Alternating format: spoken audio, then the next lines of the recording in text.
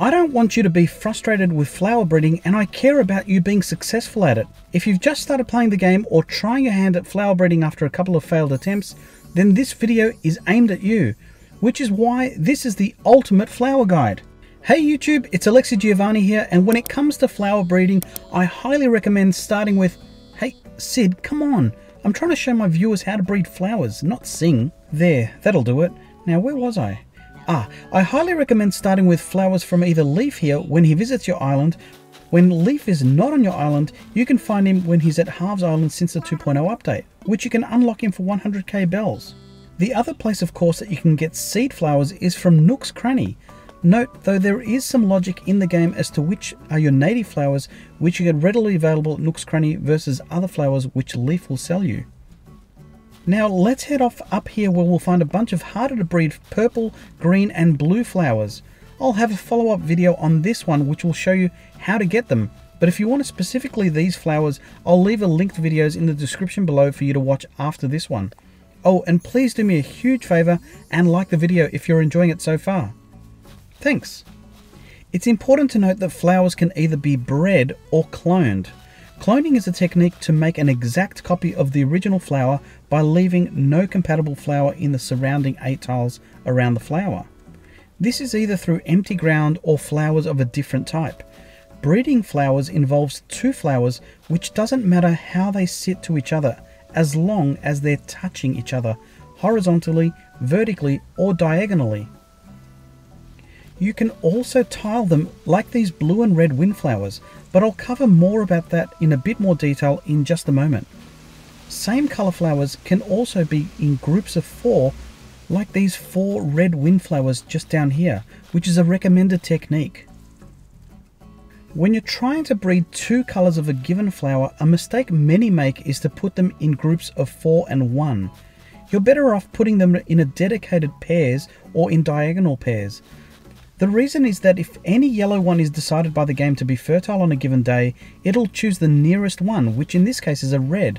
The other 3 flowers will be left with no one to breed with, usually resulting in a wasted clone.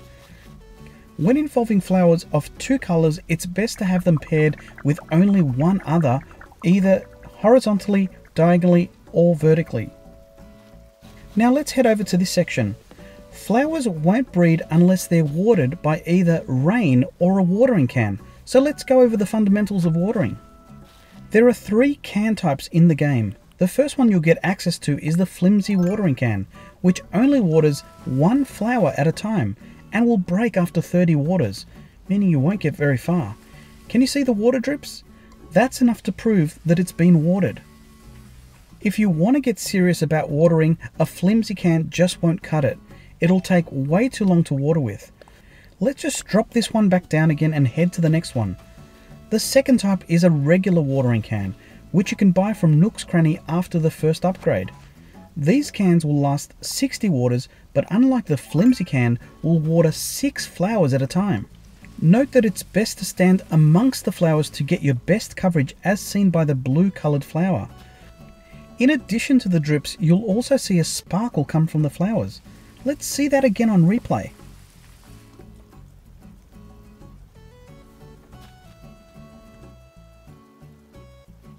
No doubt your eye is looking to that set of flowers to the left. Let's again drop this one and head to the next batch. The third type of can is the golden watering can, which you can only get the recipe to once you get your island to 5 stars.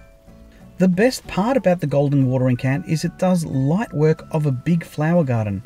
It waters 9 spots, which by standing on the blue flower here gives you coverage of 9 flowers directly in front of you. That's a 3x3 tiles, inclusive of where you stand. Now that's quick watering. As the name suggests, there's another reason why this is called a golden watering can, and that's because it has the ability to breed golden roses when watering black roses. Once you have 1 or more black rose, you can water it with a golden watering can, which gives you the chance to get gold roses. Note, if you're curious on whether gold roses are bred from 2 black roses or a single black, don't move as the answer is coming in a moment. Black roses are obtained by breeding 2 red seed roses, which gives you black roses 25% of the time. Now, back to my question about gold roses needing 1 or 2 parents to be born. I did an experiment in an earlier video to find out whether or not gold roses are bred or cloned. These are interesting as I found out that you don't need a pair of black roses to get gold roses. You can have them tiled like this and you'll find that you can still get gold roses. What do you think? Are these gold roses cloned or bred? Or are they bloned? You might have noticed that some of the flowers have different appearances, and this is because there are 4 stages of flowers in Animal Crossing, on top of the fact that there are 8 breedable flower types. The first stage is when the seeds are first planted, which are known as the sprout stage. The next day they're known as stems. The third day of growth turns them into buds, which is the first day that you can see their colour. And on the 4th day is when you see a fully grown and they're in their final state. Both the bud and flower stage are capable of breeding, so this is the best time to water them. However, generally speaking, there's little point in watering flowers in their first 2 days of life. So I'm just going to yell at them. They do come good though. It's also possible to pluck flowers when they're fully grown, which takes them back 2 stages back to the stems.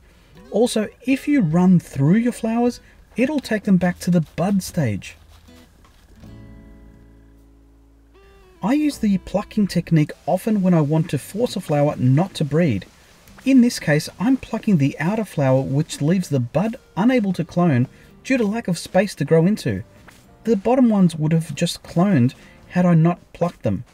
This is a great technique if you're focusing other areas of your flowers to grow. Here I've got a batch of flowers that have been well watered, which you can tell from the golden sparkle. I'll cover that off very soon. Since all of these would have bred to the flowers next to them, I'm forcing them to clone by removing their potential breeding partner by plucking them back to stems. And also making sure that there's space for the buds to spawn into. Remember this technique when rare hybrid cloning. Let me know in the comments, is this a technique you've used in the past? In order to have flower breeding success, you're going to need friends, or more often than not, strangers around on your island. I've frequently had visitors pluck my flowers, which as I just mentioned can force flowers to clone rather than breed.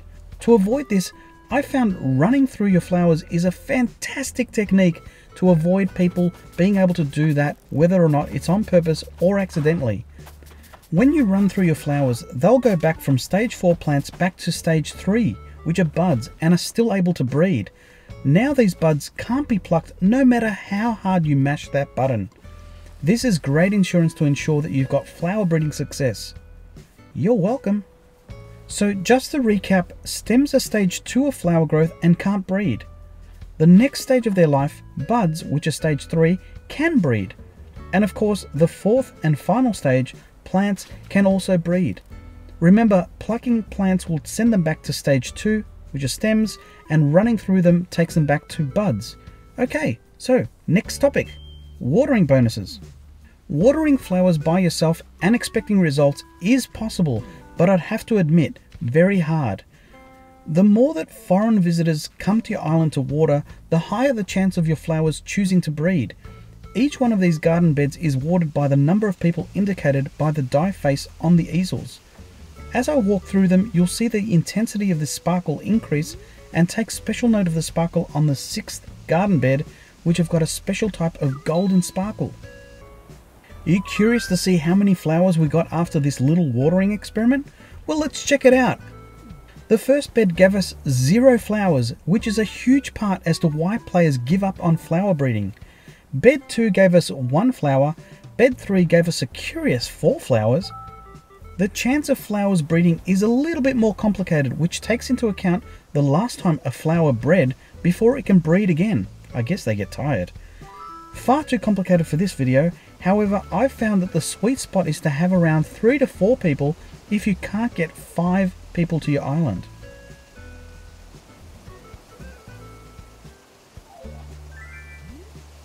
Here we've got Giovani watering as the 5th visitor to this island. Alexi and Giovani don't live on the same island, which is why this works. Watch how the flower sparkles to Giovani, indicating that he's watered it, versus what it looks like from Alexi's eyes.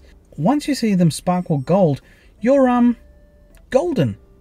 This means you're going to have the maximum flower output. If you're trying to grow flowers, don't do it on the beach. They just won't grow, nor will they breed. They're sort of trapped in time, and if you're watering for someone, don't bother if they're on the beach. You'd be wasting your time. Interesting fact though, weeds will grow on the beach. That's if you're trying to grow weeds. I guess that's just one of those weird Nintendo things that they leave in the game to keep us all fascinated. I can't stress enough the importance of marking your ground with terraforming to keep yourself honest. I've lost count the number of times that this has saved me just being able to differentiate originating flowers versus ones that have been bred or cloned. Check this out after days of neglect. This is the beauty of the Animal Crossing community coming together and helping one another. I'm grateful to have had the help with watering, as it is the key to success, along with knowing which flowers to breed, of course. Here we've got each one of the types of cans being represented from flimsy, regular and golden cans. Once my helpers have come and gone, this is what you're aiming for. Flowers sparking an amazingly bright golden sparkle, which still gives me butterflies in my stomach from excitement and anticipation for what the new day will bring. Here we have a side-by-side with a top-down view of being the day before we just saw with a bunch of golden sparkles, and the bottom is the day after with the results of the watering and breeding prowess. Imagine trying to match this with just watering yourself. It just doesn't compare. So if you've got a Nintendo Online, get yourself some friends and help each other out watering. This still works with local play, by the way, so do try it with your next get-together. Here's my obligatory character clapping moment, and let me know in the comments, are you #online or #offline? If you've got a keen eye, you might have seen these funny little spots around my island in previous videos or streams. If you've ever wondered what these are, you're in for a treat. I'm about to explain. I use them to keep track of the children born from a given parent flowers. These are 2 roses which have produced a white rose, so I'll mark the floor with a white spot. These 2 tulips have created an orange tulip, so here I'll mark the ground with an orange spot. And, as you would have guessed, these 2 similar flowers have produced a yellow tulip, so again I'll mark that with a yellow spot. Have a guess of these ones. Purple and purple makes a purple spot. Now let's kick it up a notch over these few breeding results. The first time this pair had a baby, it was a purple one, the next one was a white, and the third time was a red one. Now compare the same 2 flowers resulting in different colors. First one was a white, second time round was a green, and on the third day it was a purple. So this is the importance of being able to track the flowers so that you know what type of parents are breeding which flowers. To create these spots, just open up your Custom Designs app in your Nook phone and locate a blank or unused spot in your list and use the Change Design option. Use the L or R buttons to select the clear color, which you can see highlighted on screen. Then use the X button to pick the round stamping tool and use the Y button to cycle through the size. Pick the biggest size to then clean the canvas to a completely transparent background. Once you've done that, use the L button again to switch to a black color, and using the same biggest stamping tool, find the center point of the canvas and stamp a black dot. Now that you've got that, cycle through to the middle size stamp tool and change the color to whichever color you'd like to create. In this case, I'll go with white. Now the hard part, coming up with a creative name for your design. White seems to work for me. You can choose whichever method you'd like to place these onto the ground, whether it be the slower method using the display on ground option, or if you've got multiple spots to do, I'd highly recommend committing to the Island Design tool and unlocking the Custom Design option. This way you can put as many spots and as quick as you possibly can. Just pick the color that you'd like from your disposal of all the displays that you might have created, and then just stamp away. Paint as many spots as you possibly need for a given flower breed. These 3 white spots represent 3 successive white breeding of these 2 roses. I've now provided you with all the knowledge you need to be an awesome flower breeder. Keep a lookout for an upcoming super breeding video where I'll walk you through a thorough guide of all the rare flowers. Whilst that's being edited, do check out the videos on screen to practice your newfound skills on. Shout out to my channel members, including Platinum member Stacey Burton, who gets the personal flower consulting as a perk. This is Alexi Giovani signing off, and until next time, see ya!